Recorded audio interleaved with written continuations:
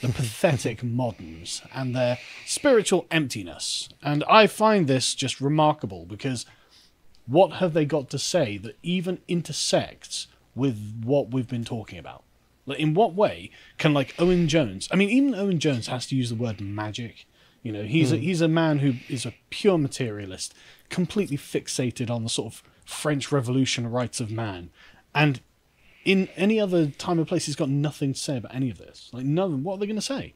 What are they going to say that even vaguely interacts with the concepts that are at play and are clearly animating the country at the moment? Absolutely nothing, right? It's going against everything he's been talking about for a long time. John makes a good point, actually. This kind of magical thinking is completely normal outside of the West.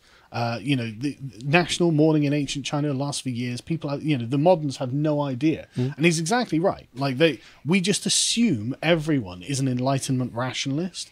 And the thing is, there are good reasons to look at that and go, hang on a second, maybe this kind of magical thinking, maybe there is something about it that is actually worth keeping.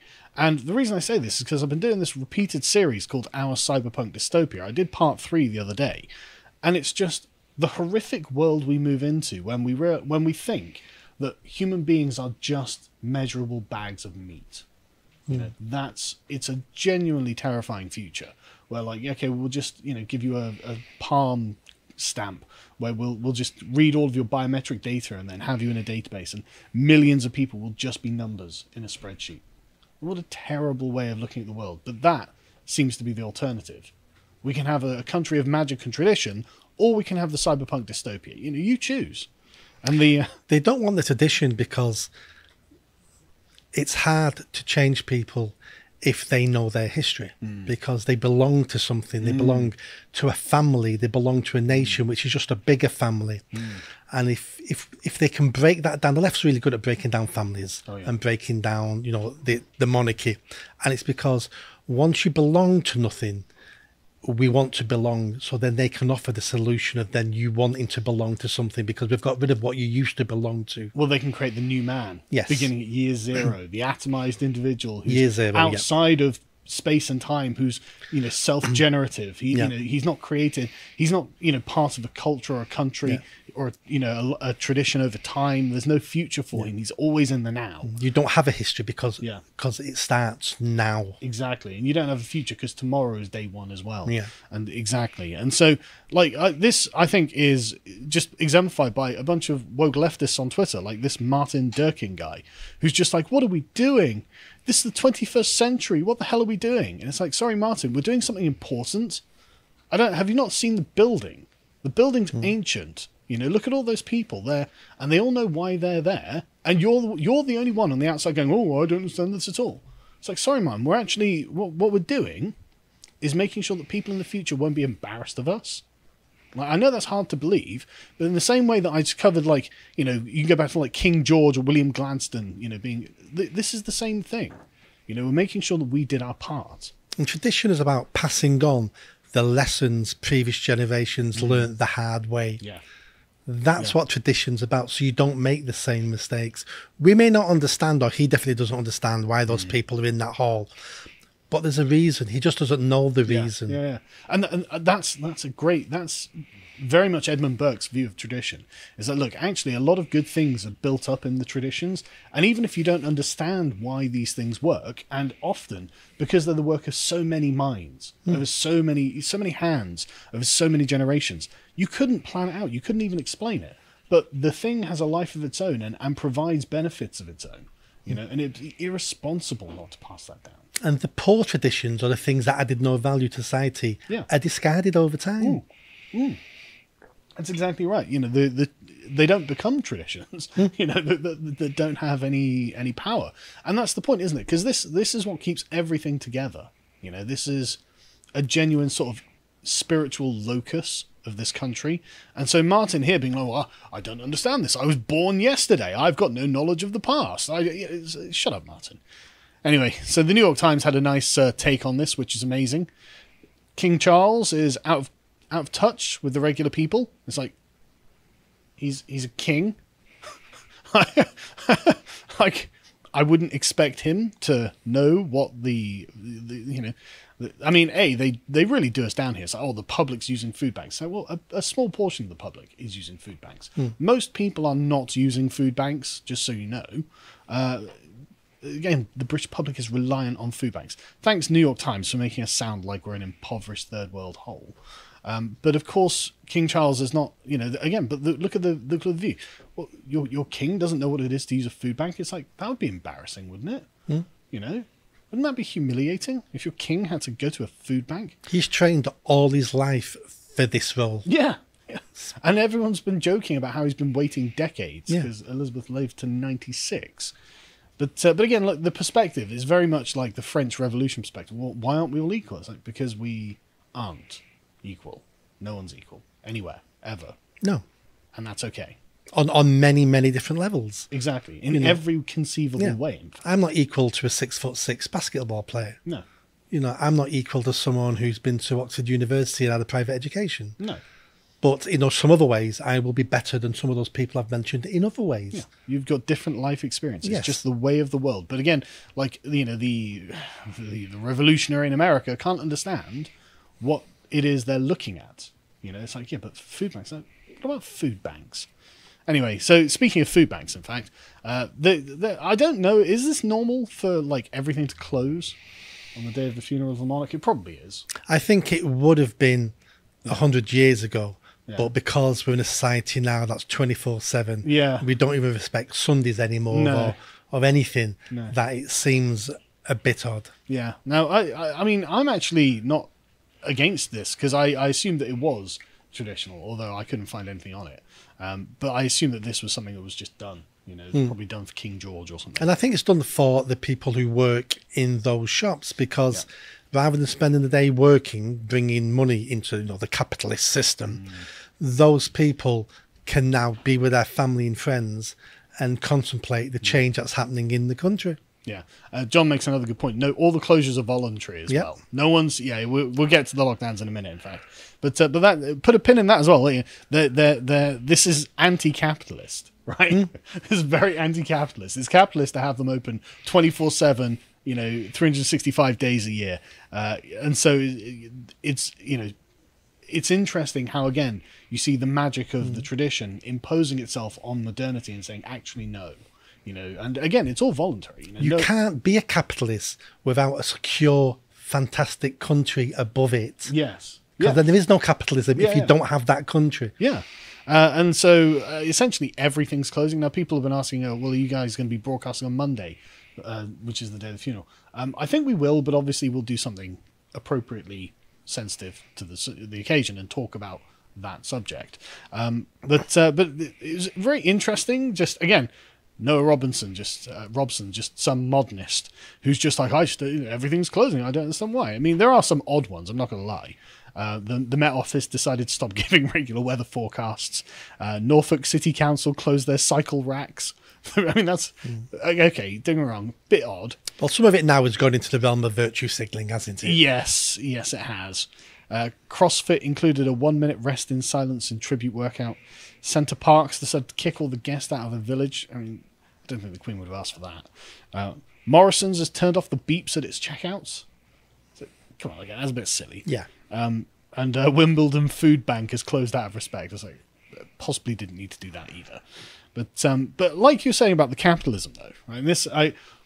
You would think if it was any other thing, any other day, somewhere like the Guardian would be like, yeah, it's great that these things are closing. Like it's an attack on the capitalist system. It gives the workers a day off. Those poor workers. Yeah, there are lots of left-wing reasons to say, it'd be good to give them an extra bank holiday, to get them off work. Until, of course, it's for the Queen. Yeah. And then the Guardian's like, well, hang on a second.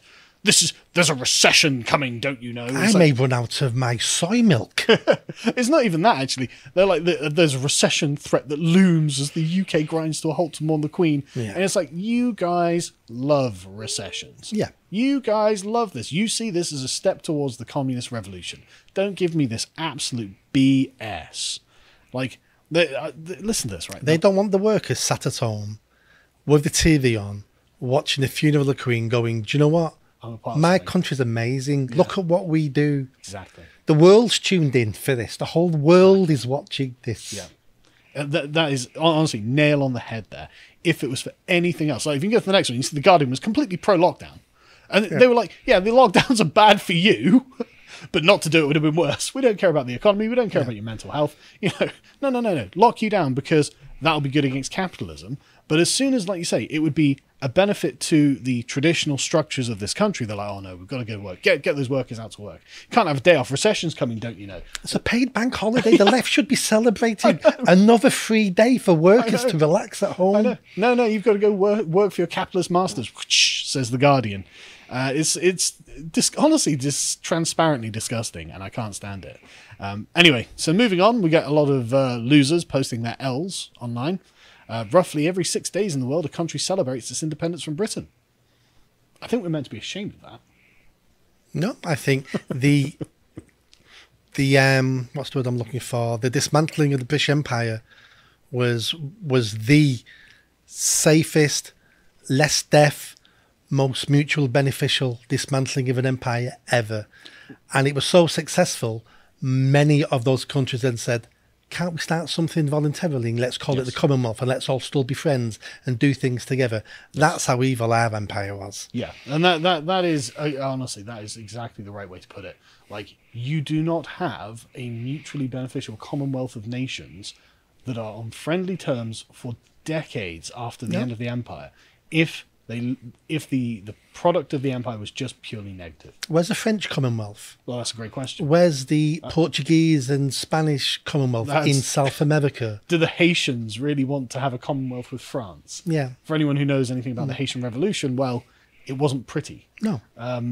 Yeah, exactly. And Britain voluntarily decolonized. And so this is not only not a point of shame, in my opinion, this is a win. Yeah, you're welcome, world. Then you get the absolute clowns. You get people like this, like anti-monarchists arrested after shouting, "Who elected him?" It's like, mate, you're a Monty Python character. You are actually a character in a Monty Python skit. He is, but again, he shouldn't be arrested for that. No, of course not. We always have fools, and there's fools in every society, in every community. And if he wants to be a fool and shout that, then he takes that risk himself with the crowd. Yep. But he shouldn't be arrested because, again, our police, overstep the mark all the time now. Well, yeah, I was gonna get into that. So yeah, this guy, an actual clown from a Monty Python skit, and also people elected Hitler, so calm down about being like elections are so great. They elected Trump. They elected and I bet Trump. He doesn't like Trump. Yeah, it looks like in Italy and Sweden they're going to be electing more right wingers. So calm down about those elections, buddy. Like King Charles is a deep environmentalist, is he not? Gives lots of money, does lots of charitable things, blah blah blah. Calm down there. But anyway, so going on to that, I meant to take out this John Oliver link, but John Oliver made jokes about the Queen's death, and so that was cut from UK showing. But he's not funny, so I don't know why they'd broadcast him at all. But this is the thing, isn't it? Who wanted the offence laws? The left. There we go. Because at that moment in time, it suited them. Yep. And that's what always happens when you want a sword for justice. Yep. You always forget swords have two sides, two cutting edges, and it can be used on you just as easily when the tables turn. And that's why I have absolutely no sympathy for this barrister who held up a blank piece of paper near the House of Parliament, was told that he risked being arrested if he wrote "Not my king" on it. It's like, not my problem, mate. Not my problem at all. Like, there was a guy in Scotland who had written "Islam is questionable" on a wall, and he got arrested for this. It's like, right, Islam is questionable. No, that's offensive. Everything is questionable. Well, I would have thought so. Everything. And I don't think these guys should be arrested, but then I don't think we should have offence laws. No. Because I'm an old-fashioned Englishman like that. And this is one step further on than that. This is Minority Report. This is, I think you may write on that paper, then hold it up. Yep. So what's next? You have a pen in your pocket. It's, where does this start? Exactly. Can we agree with the leftists now who would like to be offensive during the transition to the new king? can we agree that we need to get rid of these offence laws? Everything is offensive to somebody. Exactly. Everything is. Exactly. And so you just have to get over it. It's actually your own personal method of dealing with it that's important. But yeah, no, 3 arrests at least have been made on suspicion of breach of the peace and public or offences because of anti-monarchical sentiment. It's like, okay, well, I don't think you should go to jail. I don't think you should be arrested. But I don't think people should be arrested for things they say on Twitter either. So, you made the bed. Get effed in it. Incidentally, there was a really funny event that happened in Mecca over this. A Yemeni man published a video clip of himself on social media at the Grand Mosque in Mecca, where non-Muslims are forbidden, holding up a banner saying, "Umrah for the soul of Queen Elizabeth II. We ask God to accept her in heaven among the righteous." He got arrested for that. Is this the same story, or is this a different one where the man at Mecca was arrested for saying he's done his pilgrimage in honour of the Queen? No, this is I'm not familiar with that one. In this particular one, he specifically had a banner and he videoed himself doing it. So but I mean that's well, we don't hold the Saudis to any sort of but standard, do we? But that's the point. Our offence laws have put us in the same box as the Saudis. Yeah. We are actually arresting people for the same reasons that the Saudis would do.